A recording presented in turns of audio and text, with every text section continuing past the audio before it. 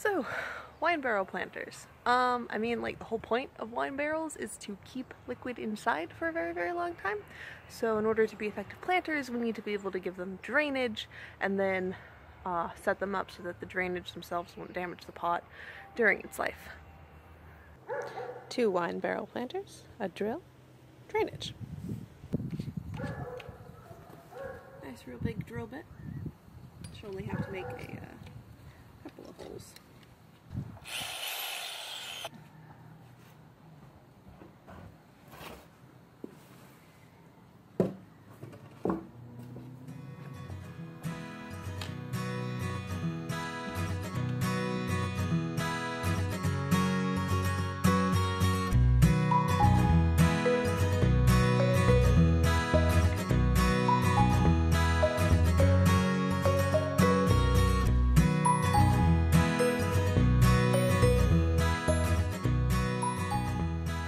Now, because the rim is both wood and metal that touches the ground all the way around, also, they're pretty level. I'm going to be putting them up on bricks so that when the water comes down through the holes, it doesn't just puddle up underneath the whole planter and stick there and start rotting the wood.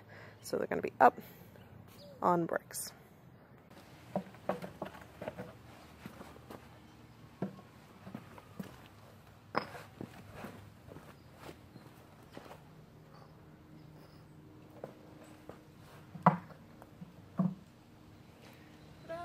So there we have it, 2 half wine barrel planters with drainage holes.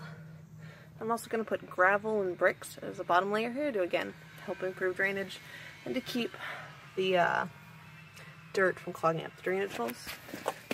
Up on bricks, or I guess you could use pavers or whatever to just get it up so that the bottom of the barrel doesn't touch the water or the ground a lot and doesn't rot faster than, you know, I'm like, it's eventually gonna rot, it's wood, but we can prevent it for as long as possible.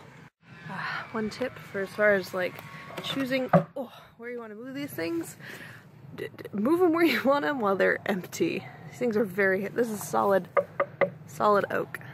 These things are very heavy. Move them while they're empty, because I don't think I could move it when it had soil in it.